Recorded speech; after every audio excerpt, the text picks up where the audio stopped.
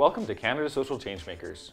My name is Justin Douglas, and today we're here with filmmakers, directors, and producers Michael Yerxa and Mark Kenneth Woods.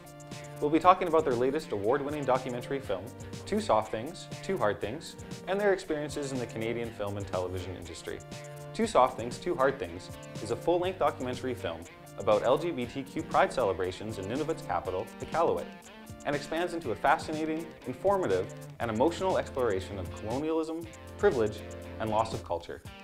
Well, thank you guys for being here. It's a pleasure to have you. You guys are probably staples of the Canadian film industry and television industry at this point, but how did you guys get involved to start off with? How did you guys get onto Out TV and Logo and MTV Canada and all these other places you've been associated with at this point? Go ahead. Well, we have very different paths, I think. Yeah. I was around in Vancouver when Pride Vision, it was called that at the time, started. So, just the right place, the right time, and had been doing queer-themed shorts and putting them online, which was a new thing back then, before YouTube and everything. So, we just approached them, and then I ended up creating several series over the years. For me, I had a friend who was producing a new show at MTV Canada, and they wanted sort of an advice show, So it was pitched originally with straight couples giving advice to other straight couples, and then they said, oh, maybe we'll have gay guys give advice to straight couples, and then it morphed into, let's just get gay guys to talk about their lives.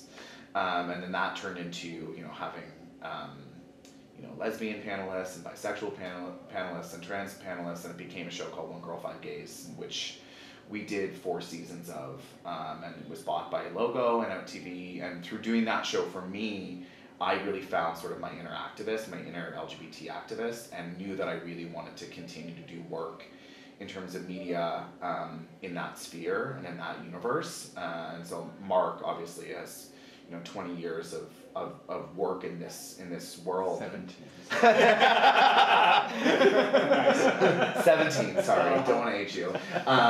But so we met and just immediately knew we wanted to work together, and just had to sort of wait for the perfect project to materialize for us to have that opportunity. And the perfect project presented itself. So your film now, it's a documentary. It's called Two Soft Things, Two Hard Things. Mm-hmm. You directed, produced, and self-funded the film. But why don't you tell us a little bit about how the sort of idea came about, how you guys hooked up on the project, and how it started? Well, we just read an article, an extra, about this Pride celebration that was happening in the North, and we're just like, that can't have happened easily. There must be more to this. There has to be a story behind it. Mm-hmm. As it turns out, there was a very big story behind it. But yeah, so we reached out to the people that were putting on Pride, and we're asking them if they were going to have more events, and they were, but it was 2 months away, so we didn't have time to really sort of get funding or apply. I mean, 2 months is nothing. So we just did our research and took some of the money the little bit of change we made off of the last one, and basically used it to go up to Iqaluit. And did you have connections there already, or points of reference, or you just sort of went in blind? We went in blind. I mean, I didn't know anyone from the community before we went up there, and we reached out we connected originally with kind of the person who ran the Iqaluit Pride Twitter page, and that was sort of our first point of contact.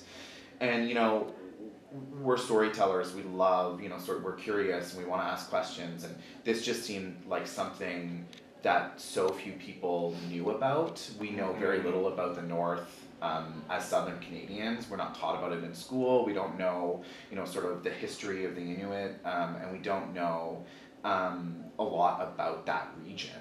Yeah. So for us, it's like, wow, they're doing this Pride event, and the Pride event, the description in this article, they had, throat singing and a Greenlandic mask performance and a drag queen, and, it was a completely sold out event, and it just felt like this is happening there. Like there's so many places in Southern Canada where to get prides off the ground is such a struggle, but it seemed like up there it was robust and incredible and very interesting. So we knew that there was something there, and so when we went up, it was really about sort of making these connections very quickly and having the subjects trust us because we were there for 3 days. That's it, 3 days? 3 days. Oh, wow. All we could afford to be there for. So the work had to basically start. When we started, Mark was shooting out of the window of the plane, and we shot out of the window of the plane as we left. So our work started like the second we landed, we were shooting, and so a lot of times, I think because there's such a history of white saviorism with that part of the country, of people going up and trying to make it better for the Inuit or the people of that region, that we had to be very careful about letting them know that we weren't going to exploit them, that we were we were thoughtful in our questions, that we were sensitive about our approach to certain subjects that maybe were taboo. And so we went and just had to hit the ground running and really hope that people would trust us. And it was kind of word of mouth. Like people would say, oh, we interviewed with them yesterday, they asked really great questions, I think maybe you should speak to them. Oh, wow. And a lot of times it was like so-and-so giving another person their blessing and then contacting us and saying, I think I'd be interested in interviewing with you guys. Oh, wow, that sounds like a really organic process. It was quick. Yeah. So when you got there, what was the reception? You started with the LGBT Pride Festival as your contact point, but then you sort of explored the community in the 3 days you were there. What was the reception like and the reactions while you were filming? It was good. I mean, we did a lot of research. We knew sort of what we were doing going into it. It wasn't blind, but at any point lots of people canceled actually, and some people we got to interview that originally said no. So a lot changed as things happen during documentary filmmaking. Totally.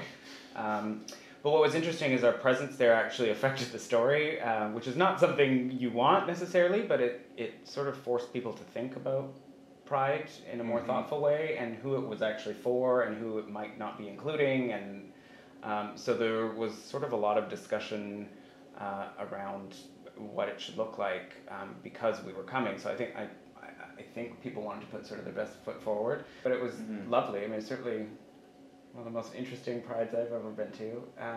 But we engaged, again, our approach was hopefully thoughtful. I mean, we hope it was. I thought so, because I was lucky enough to be able to see it at the Never Apart screening here in Montreal, and I was blown away by the documentary. I thought it was absolutely moving and a great introduction into issues and cultures and people that I wouldn't necessarily have a doorway into, and I feel like I kind of should have as a Canadian citizen and someone who grew up here. I wish that I was exposed to these stories and cultures and ideas a lot earlier than just now. So then you were able to do it, you shoot it all, and then now you have to get it out there. So what's that process like of the film festival circuit, and how do you promote a documentary? Well, for us, our timeline was, we shot it in October of 2015 and went right into editing it. Mark edited the documentary. Oh, wow, great job. We finished it by February of 2016, which is actually like an incredibly ridiculously fast post schedule.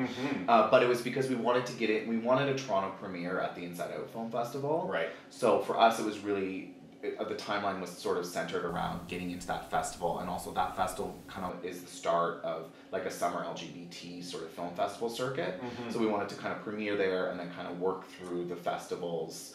And that process, is it's very difficult. It's like submitting your film and kind of to these festivals and hoping that you get in, hoping that they see something in your work that is worth sort of screening at their festival. But we had, a tremendous amount of success and got into, there are many festivals we didn't get into, but there are way more that we did, and the support of the festivals has been excellent. You guys have been killing it in the festivals. You have won numerous awards, jury grand prizes, LGBT recognition, lots of positive notes. What's the reception been sort of beyond the film festival circuit? Watch it on Air Canada right now. Let's mention that. So now you're on 90% of Air Canada flights? Yes, all domestic and international flights, I think. Transborder, I'm not sure about that. That's really cool. So if people want to see it, where can they find it on Air Canada? It's in the TV drop-down documentary section. So you go to TV, go to documentary, it's 2 soft things, 2 hard things. It's right there. 71 minutes. It'll make your flight much more enjoyable. Much more enjoyable. Yeah. Okay, so what has the reaction been like then from post after seeing the movie from the participants and the community? It's been great. I mean, it's been it's been an absolutely fascinating. I mean, making it, of course, was a real sort of eye opener for both of us, and was a real lesson in allyship, and I think we've both grown tremendously from the experience. But also the Q&As have been some of the most interesting aspects of the whole process. It's such a difficult subject to talk about for so many people up north, or for religious people, because it sort of brings up a history that most Canadians would love to ignore. And they're not the easiest conversations to have, and they're not easy for us to break apart, and not everyone's happy with the film either. Most people are sort of go on this journey of learning when they're watching the film. But not everyone's happy with it. Some people think it should have been made locally, which 100% agree that would have been Well, that's lovely. a good transition, though. So being on Indigenous filmmakers, portraying some Indigenous perspectives, what was that reaction like? It was. I mean, it's tough because that part of the world has this history of white saviorism, of people going up saying we're here to make it better, but not really having the respect or sensitivity that often is required, and having that sort of I know better attitude is not. Is never really the best attitude to bring to those situations. So for us, we were really conscious of sort of checking our privilege and checking and being strong allies and asking the right questions and not pushing too far and being really sensitive in the questions we were asking and thoughtful in the questions that we were asking. It's tough because a lot of some of the criticism is that we don't have the right to tell the film or to make the film. We didn't have the right to tell those stories. In the film there is no narration, so really it's the subjects are talking about their own points of view. We're not imposing sort of our voice on them. And the other thing too is that we are LGBT filmmakers. This is a story about LGBT identities. So I do think that we have the right to be able to tell those stories, because our community is in every race, every culture, every ethnicity, every religion around the world. Our people exist. So as LGBT filmmakers, I think it's our right to be able to tell those stories. Absolutely. And a privilege to be able to tell those stories. So that was kind of for us. I'm like these are my people, and and Mark said once, he was like, and if people are sort of threatening our people, like it's kind of one of our objectives as documentarians is to kind of sort of show that system of discrimination and how our people are systematically kind of being discriminated against. And I haven't seen a storyline about LGBT and the connection to Indigenous communities in Canada before ever. So I think you guys have found a niche, but a niche that is an important topic to be discussing. Right. What has been the reaction internationally, outside of Canada, when you've been around the world and we're telling our own stories finally as Canadians? How has the outside world perceived it? Well, it's been really interesting. I mean, we knew this ahead of time too, but the story is unique to Nunavut in so many ways, but it's also universal. I mean, colonization is certainly not unique to Canada. So, there have been screenings in Africa and India. There were quite a few, actually.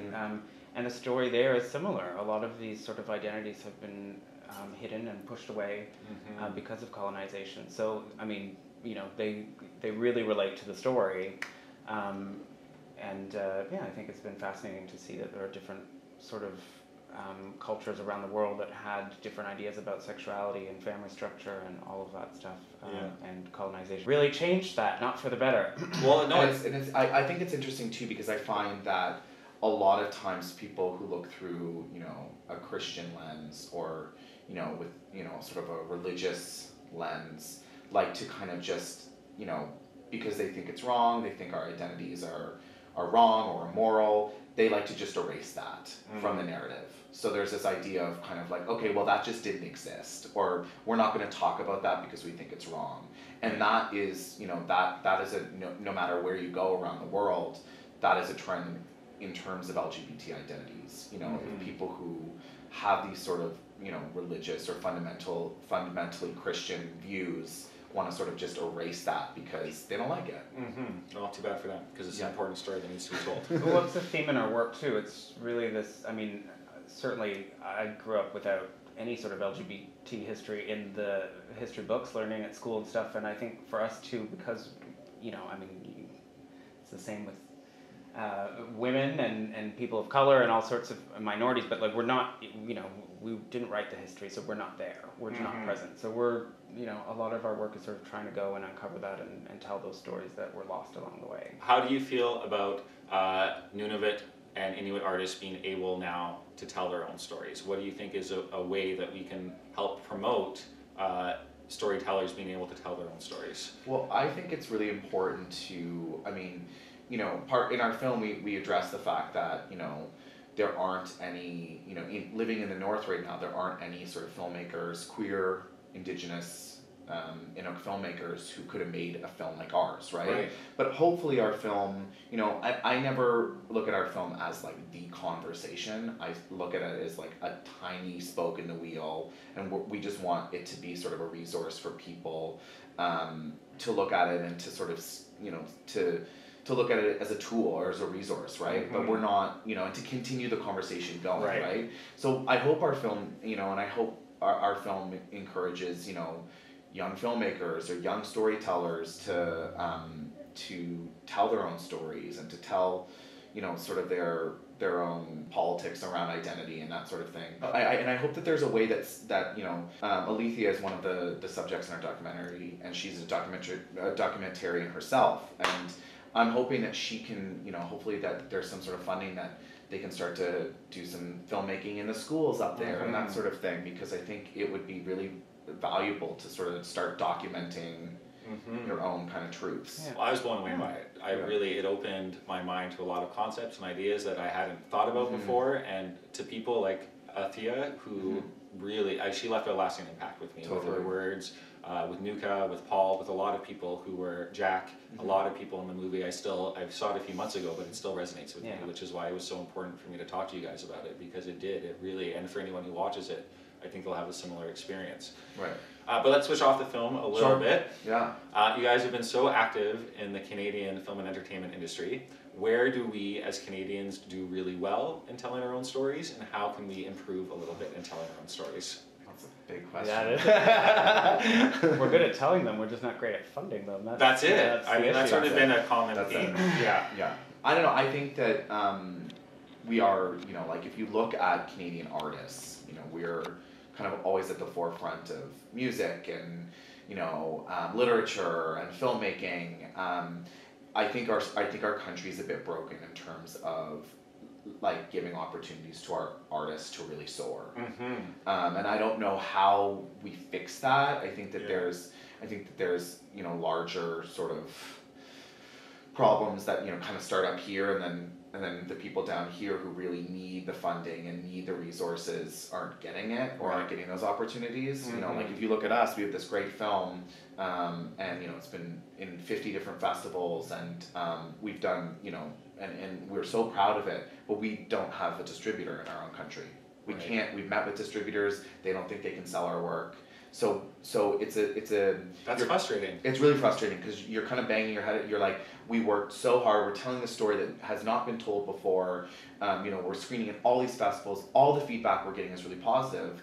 We can't sell this to a television network, to a streaming platform, for people in our own country to see it. So I just hope that we can figure out a way to start to really help independent artists in any capacity find things and get their works shown in a larger capacity. It starts with the audience. I mean, just as an individual, I mean, this goes for all of us, but just supporting those stories too, because we're so great at, you know, sort of embracing people once they've made it. But we don't help them a heck of a lot along the way. So, you know, go out to the, you know, random screening at the Cinematheque and you know, make an effort to go see those future stars and that talent while it's, you know, emerging. So if you haven't seen it yet, Two Soft Things, Two Hard Things, available on Air Canada and many documentary circuit film festivals. I strongly, strongly encourage you to go see it. It is worth your time and worth having a conversation about. Thank you so much to both of you, Mark Kenneth Woods, Michael Yerxa. It's been an absolute pleasure. Thank you so much for all the incredible work you're doing here in Canada. Thank you very much for having us. Thank you.